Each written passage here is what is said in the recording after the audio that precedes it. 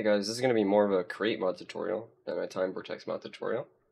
I've had a few people ask me how to add contraptions to their TARDIS, and I absolutely love the create mod, so I've got no problem making a tutorial for you guys. The way that I have made this time rotor is I moved the interface down a singular block, I put a beacon on top of that, and then 7 pieces of glass and 1 blackstone. So it is 9 blocks total. I'm going to go ahead and put a redstone link right here because the interface gives off a redstone signal whenever we're in flight. So we want to use this redstone link, which sends a redstone signal over Bluetooth, basically. It's honestly closer to radio, if anything. You set your frequency that you're sending to right here, and then to make a receiver, you place one down, and then you right-click on it with the wrench, and set the same frequency. And then whenever this guy over here receives a redstone signal, then it'll send it to this one. So we are going to use that to get the redstone signal from there into this area. And we're going to want to be very careful with our design because the create mod is pretty realistic, so your axis of rotation for the mechanical bearing is going to have to stay in the middle here. But you're also going to have to put your piston here. So you need to think a little bit. For this design specifically, the piston is going to be here, and there's going to be one extension rod above it, and then we're going to need our block taking from the bearing. So our bearing is going to be right there. Under our bearing, we're just going to put a little stone here, and then we are basically going to pull the energy away from right there and move it across this. And we're going to glue this down to there.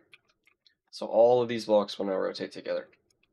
And we want to be really careful with our super glue, okay? You do not want to glue any blocks that you don't want to take with you. So you see, for this specific pattern, you can do this just 2x3 thing over and over again, and it'll connect everything for you. You gotta remember though, I've got more blocks on the side of that, so I'm going to connect these up as well by doing this.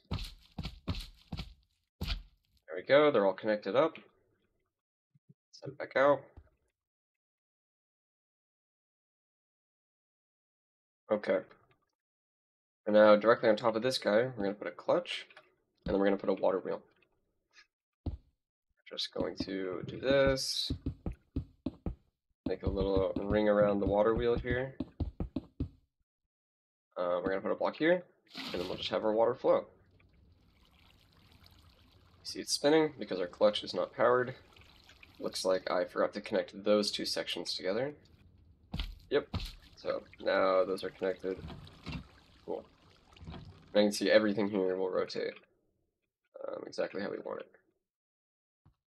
And the reason why it's bigger down here than just that little area is because there would be little air gaps that you can see through the ceiling when it rotates, because Minecraft does not have circles. Minecraft should add circles. You know, that'd be a pretty cool update. One day Mojang hits us with the yo, we added circles. That'd be pretty awesome. Going to get our mechanical piston here.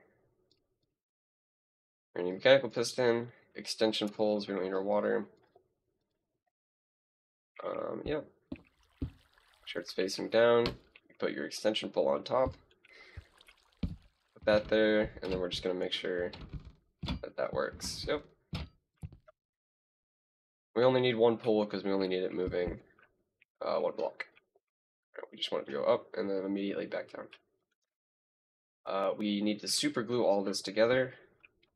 So I'll start off here. Here. Should have broken that first, but it's okay.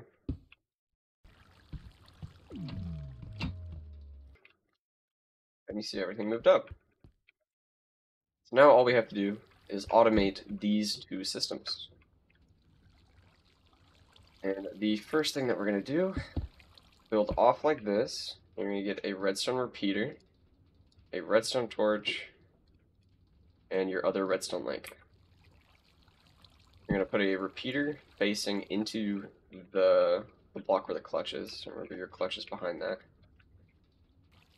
You're going to build off like this, and then you're going to put a block right here, a redstone torch. Then we're going to build off again and put another repeater with our redstone link. With this one is going to be our receiver. So whenever this gets powered, this clutch will turn off, allowing this to spin. AKA, whenever we're in flight, spinny thing spins. But now we also need to take this redstone signal and get it down to this. First of all, I am going to test this and make sure that spinny thing do spin when we fly. There you go, spinny thing spins. We're going to get cogwheels. We're going to go like this. I'm going to grab a shaft. We're going to come down. I'm going to turn this piston around. Since I'm getting the power from over here. Okay. And you want to keep in mind, this can stop. And you really don't want that to happen, because you see it turns back into a solid box. And that will break all of this mechanical stuff that's going to be powering your piston. But thankfully, Create has this option here. So you can do only place when anchor destroyed. Let me start a flight sequence again.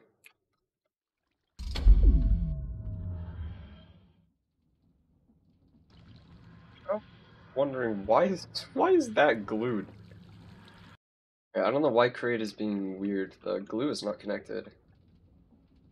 But I guess I'll break this.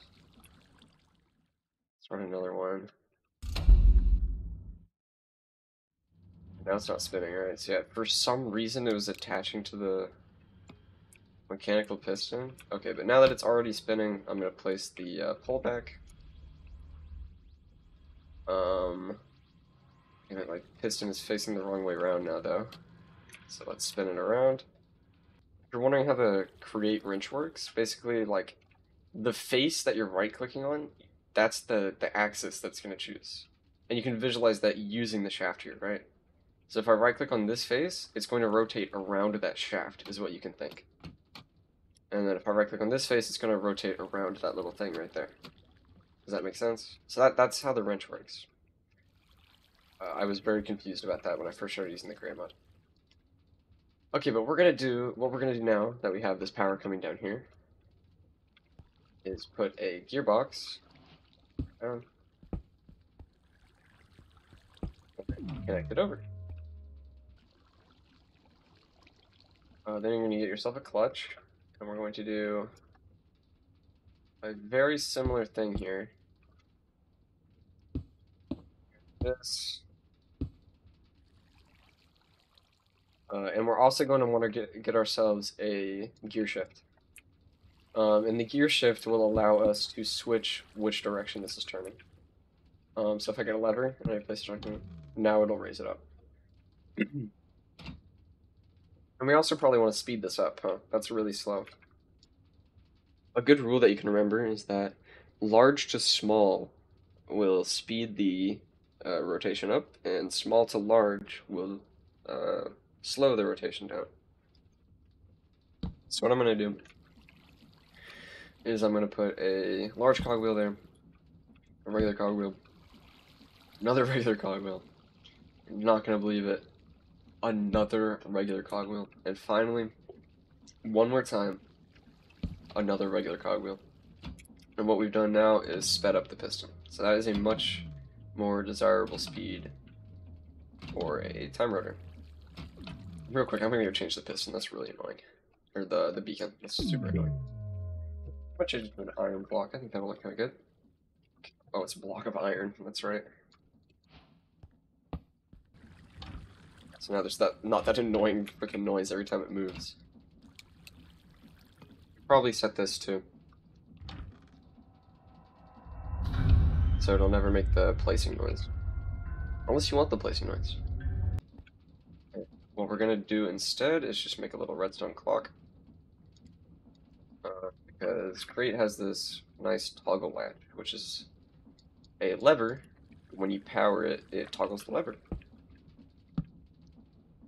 So see, I can put a button here. Whenever I press this button, it toggles it on. Pressing it, it toggles it off. There's a lot of really cool applications with this thing.